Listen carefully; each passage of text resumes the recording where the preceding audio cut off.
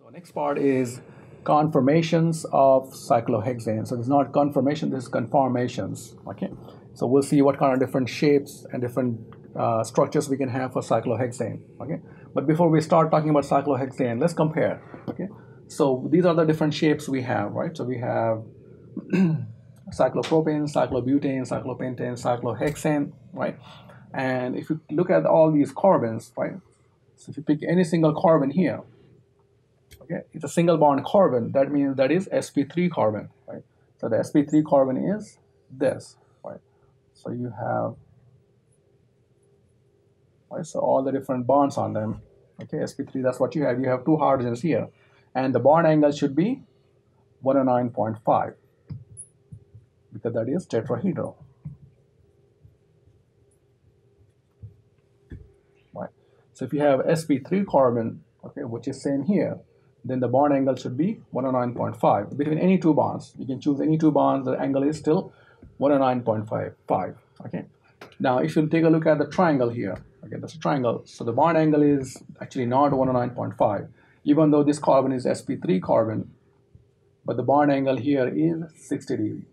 Okay, so bond angle is 60 degree right here. Okay. If we take a look at the cyclobutane, it's still sp3 carbon, but the bond angle is 90 degree because that is a square. Right. Here the bond angle is 107 degrees. Right. And here the bond angle is 120 degree. All right. So sp3 carbons ideally should have this bond angle 109.5. Okay, but none of them match to 109.5. This is close, but still not perfect. All right. So what I'm trying to tell you here, that what we are doing here is to form the ring. Okay, we're squeezing those bonds so we can form a ring. Okay, in this case, same thing. We're squeezing the bond 109 to 90 degree. We're squeezing it to form the ring. Okay. Now, when you're trying to squeeze the bonds, those two bonds means there are electrons, and electrons, they have the same charge, so they want to stay as apart as possible. Instead, they don't want to stay close. So that's what we're trying to do here. We're trying to bring them close. So the molecule will not like it. So that is the molecule not happy. When it's not happy, we say there's a lot of strain in the molecule. Okay, we strain the molecule to put the ring together. Okay, same thing is here. Now in this case, we are actually stretching the bonds, okay, to form the ring. Okay, so what do you expect? That there should be strain in this as well. But cyclohexane actually is very, very stable molecule. Okay, so I can understand these three molecules have strain. Okay, but cyclohexane actually does not have any strain, and it is very, very stable structure. Okay, the reason behind that, the cyclohexane actually is what we see here is like a hexagon. Right? But in reality, cyclohexane is not a hexagon. Instead, it is in the shape of, let's say we call it as, it looks like this. So that is called as a chair conformation.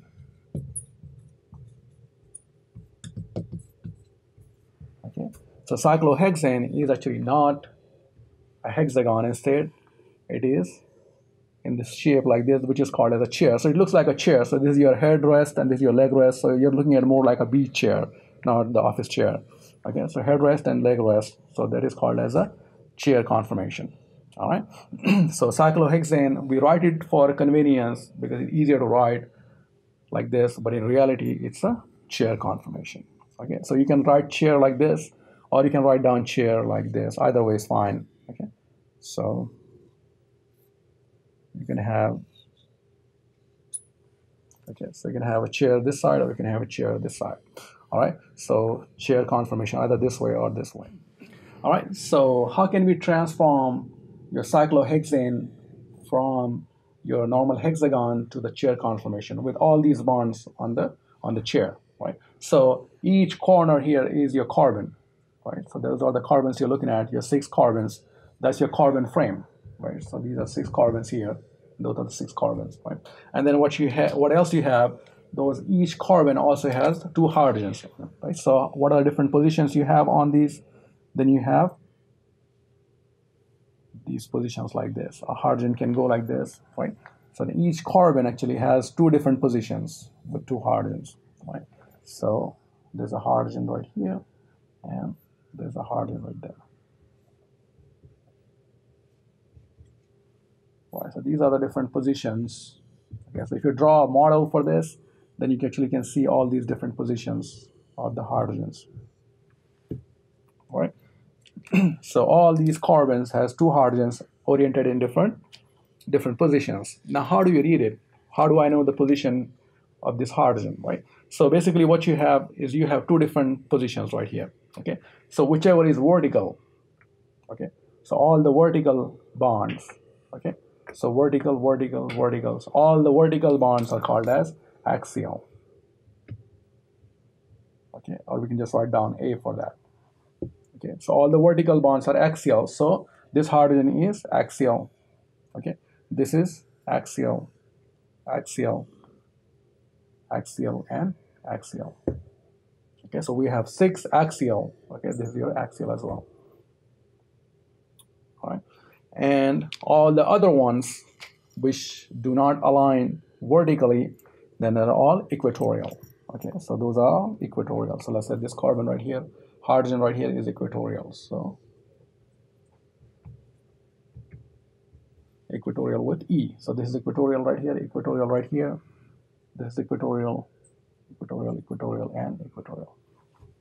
Okay, so we have 6 axial and 6 equatorial positions on each carbon. Okay, so each carbon has 1 axial, 1 equatorial, and there are total 6 axial and 6 equatorial. All right, so this is our reference. So anytime we have to write a structure, we have to refer to this. Okay, so we know which is axial and equatorial. All right. So another way to look at it is, so let's say if I write down all the hydrogens on those carbons right here.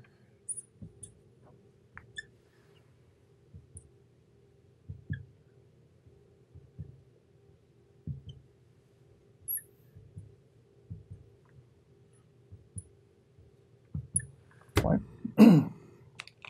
So there's one way to look at it is axial and equatorial. Another way to look at it is, okay, are we going up or are we going down? Okay, so when you draw a bond, right, so if I start from a carbon, if I draw a bond like this, then I'm going up, so that will be position up. And when I draw a carbon to hydrogen, this bond right here, I'm going down, so that will be your down position. So we have up and down. Okay, so this position right here will be here, I'm going up, so that will be up, and this will be down. So this is down, this is up, down, up, up, down, up, down. Okay, so how do I figure it out again? Starting from the carbon, when I draw a bond, I'm going up or down? I'm going up, so this is up. When I draw this bond, I'm going down. So when I draw this bond right here, I'm going up and I'm going down here. Okay, so 2 different ways to look at axial and equatorial, and up and down. Okay, so up and down or above or below, either way is fine. Okay, so up, down, or you can call this as above or below. So either way is fine. All right, so make sure you understand these 2 things properly, because we're going to be making use of this now onwards. All right, so let's see how can we apply these models in solving the problems. All right, so let's say the question is, draw the most stable chair conformation for methyl cyclohexane. Okay, so in this case, you have a position of your methyl. So you have a solid wedge line. That means this is above the plane, right? So what I can do is I can transform that into a chair conformation first, right? So I can write down the chair conformation for this, right? And I can choose this as a carbon 1, right? Because we only have 1 branch, so I can choose as carbon 1. All right, so I can start. Okay, I can make that carbon 1 like this. All right, so carbon 1, okay, should have a methyl. Okay, so methyl on carbon 1, and that should be up, because I have already given to you that's up. So what is the up position on carbon 1? Okay, so this is your carbon 1 right here. which is the up position on carbon 1, that's your up position on carbon 1. So your metal should be right here. So that's the metal. Okay. Now in this case, we don't write hydrogens because we also have all these hydrogens all over the place, but we don't write them because we're only looking at the CH3 as a substituent, okay, or as a branch. Your hydrogen is not your branch. All right. So if I make this as carbon 1, then I have a metal which is up right here. Okay. What I can do now in the second step, I can make this carbon as carbon 1. Okay, I can make any carbon as carbon 1 because all the carbons are the same here, right? So if I make this as carbon 1, then I should have your metal, which is the up position on this carbon. That's your up position right here because I want that to be up. So your metal should be up right here. Okay. Now if I change to this carbon right here, if I move further, right, and if I make this as carbon 1, right, then my CH3 will be up right here. Right, so this is your carbon 1 now. All right. Now what I'm trying to say here is if you keep going on, if you change one carbon at a time, right? So if I make this as 1, then the second time I make the other carbon as 1, third time I make this as 1, then you will start to see a repetition. Okay. So what kind of repetition we have? We have a CH3 as axial here, right? So the position is axial because we want up, so we kept it like this, but that position is axial. Okay. Then this position is equatorial. Right, so that bond here is equatorial. Okay, and this is vertical, so this is again axial. All right. Now the question is, let's go back to the question here, is which is the most stable, okay, chair conformation. So when it comes to stability, then we are talking about equatorial. So more equatorial you have,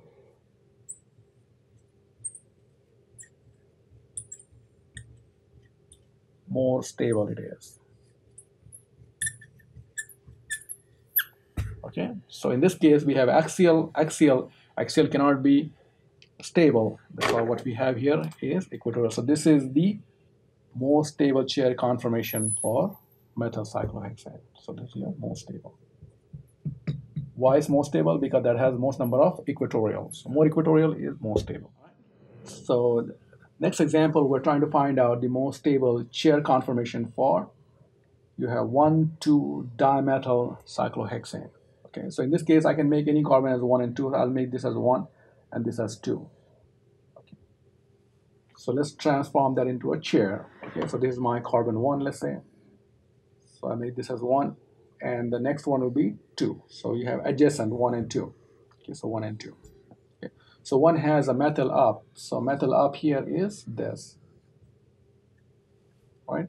And 2 also has metal down. So this is your carbon 1 and carbon 2. Right? So what's the down position on carbon 2 right here is this. So that is your metal right here. That's your carbon 2 position. Right? Then the next thing we'll do is we'll switch. So instead of making this as a carbon 1, I'll make this as carbon 1 and make this as carbon 2. All right? So carbon 1 has a metal up, and up position on this is right here. So that is your CH3. So you just have to keep going in the loop, one carbon at one time, right? So if I make this as 1, second time I make this as 1, and that will become 2 then. So that's your 1 and 2. So carbon 2 has a metal down, so metal down is this position right here. Okay, so that's your metal down position right there. Right. In third structure, what I will do is I will make this as carbon 1 and make this as carbon 2. All right. So if I make this as carbon 1, then carbon 1 has metal up, so that will be your metal up right here. Right. And carbon 2 has metal down, so metal down right here. So that's your 1 and 2. Okay. So now this is an indication that I have to stop. Why I have to stop? Because I start to see the repetitive pattern. Right. So when it starts to see the repetition, then you stop. And why is repetition? Because we have 2 axial. Okay, and then again you got 2 axials here. Okay, so we'll start to repeat, and that's why you stop. So you don't have to go anymore. Okay, and then you start comparing them. Okay, So how many axial and how many equatorials we have? So we have two axial here. So this is your axial, okay? This is also axial and axial, okay? And in this case, this is equatorial and equatorial, okay? So according to rule, more equatorial, less axial, okay? That makes it more stable. So more equatorial, more stable. So that should be a more stable structure. Okay, so we can make this as carbon 1. Second time, you just keep going around, okay? Make this as carbon 1. Third time, make this as carbon 1. And try to find out what kind of different patterns you can get. And the moment you start to repeat, then you stop. Okay, then you don't have to go anymore, because you can expect if I go one more structure, then I will get this, okay?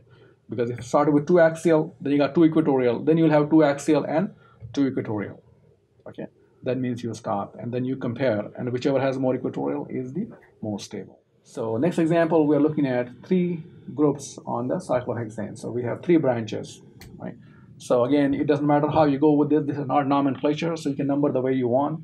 I can make this as 1, that'll be 2, and then 3. So that will be 3, 4, and that will be a 5. So we have branches on carbon 1, 3, and 5. Okay. So then I can start making this as carbon 1. Okay. So I want carbon 1, then 3, and 5. Okay. So your 1, that'll be your 3, and that'll be the 5. All right, because we are only looking at these 3 carbons, right? So carbon 1 has a metal up, so that will be your metal up, right? Carbon 3 has metal down, so that will be your metal down right here. And 5 has metal up, so 5 metal up is right here. All right. The next structure I will switch. Okay, I'll make this as carbon 1. So if this is your carbon 1, then that will be number 3, and that will be number 5. So that's your 1, 3, and 5. All right. So carbon 1 is up, so that's metal is up. 3 is down, so 3 is down. And 5 is up, so 5 is up right here. All right. And so let's draw one more structure, and let's see if we can get the repetition. So when you start to repeat, then you stop. Right. So if I make this as carbon 1 now, so that's your 1, that will be 3, and that will be 5. So 1 is up, so that's metal is up. 3 is down, so that's 3 is down, so that's your 1, 3, and 5 is up. All right, so let's try to compare now. Or sometimes you might have to go to the 4th structure, but let's see if we can find the answer here, right? So what we have 2 axial, 1 equatorial, right? So we have axial, equatorial, right? We have equatorial, axial. So 2 equatorial, 1 axial, 2 axial, 1 equatorial, right? So in this case, what we have axial, equatorial. So we got 2 axial here, and we got 2 axial here. So we start to repeat now. So that means you stop, okay? And we stop, and then we compare. So if I compare which structure has the most number of equatorial, this structure right here. So that should be a more stable structure. Okay, because we have more equatorial. So 2 equatorial, 2 axial, 2 axial. All right, so let's try something else. Okay, so in this case we have 3 groups, but they're not the metals. We have tertiary butyl group, we have isopropyl, and a methyl. Right. So the first thing you want to do is try to identify on what carbon they are. Right. So we have 1, 2, 3, and 4. So these are on 1, 2, and 4 carbons. Right. So when we start, we can start with. Usually I start on this carbon, so it's easier for me to keep track, right? So I have carbon 1, 2, that is your 1, 2, and then that will become your 4. So carbon 1, 2, and 4. Right, so carbon 1 has methyl up, so methyl up is right here, right? Then we have carbon 2 has tertiary butyl group, which is down, so tertiary butyl group down is right here, okay? Now make sure that when you have the wedge lines, okay, you don't write the wedge lines on the chair conformation, because that position itself tells you that that position is below the plane. So when you write it, we write it here, but not here. Okay, that means it's below the plane already. Right? And then position 4 on sorry, on carbon 4, up position is this, right? So we have 1, 2, and 4 in this structure. Okay, let's start putting other structure with starting as 1 here. So if I make this as 1, this as 2, and this will be 4 then, right? So 1, 2, and 4. So 1 has metal up, right? So 2 has tertiary butyl down, so that's your down position right here. And 4 has isopropyl group up right here. Okay, so that's your 4 up. Right? Let's draw one more structure just to make sure that we get the repetition, right? So then I can make this as 1, 2, and 4. So 1 is metal up, right?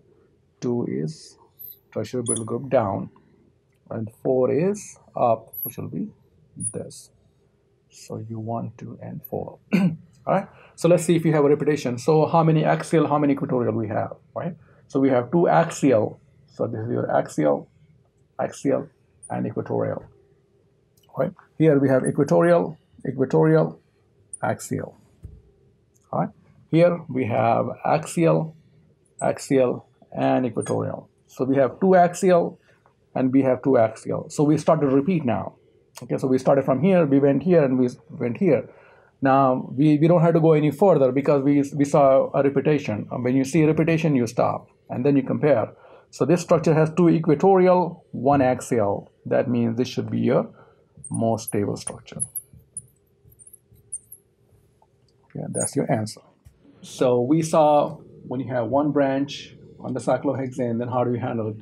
We have 2 branches, we have 3 branches, okay? The last one is what is going to happen when you have 4 branches now, okay? So when you have 4 branches, again, we do the exact same thing what we've been doing so far, okay? Try to number the carbon atoms, right? Now it doesn't really matter which way you go, okay? So this is your 1, 2, 3, so that will become 4 and 5, right? So we want 1, 2, 4, and 5, right? So I can start from here, okay? That will be a 1, 2, 4, and 5. So I can number those carbons, right? So 1 has metal up, right? So metal up. 2 is metal down. So 2 is metal down. 4 is metal up, and 5 is metal down. So that's your 5 metal down, right? Now what I'll do is I will rotate. So I can make this as carbon 1, and this is carbon 2. That will become 4 and 5, right? So 1, 2, 4, and 5. So 1 is metal up right here. 2 is metal down, so 2 metal down right here. Right? 4 metal up, right? And 5 metal down, so 5 metal down right here. All right. Now let's go for the next one. So in this case, we can make this as carbon 1 right here. So that will be your 1, 2, then you have 4 and 5. Right? So 4 and 5. So 1 is metal up, right? 2 is metal down, right? 4 is metal up, so 4 metal up will be right here. And 5 is metal down, so 5 metal down right here. All right. Now in this case, if you compare, then we have 2 equatorial, 2 axial, right? 2 axial, 2 equatorial, 2 axial, 2 equatorial. So no matter how far I go, I have the same pattern. So in this case, you can choose any one because they're all the same, right? So you have 2 axial, 2 equatorial, 2 axial, 2 equatorial, 2 axial, equatorial. So you can choose any structure. They're all the same, all right? So it's just a coincidence. It can happen too, okay? But again, what you're looking at is how many axial, how many equatorial you have. More equatorial, more stable it is.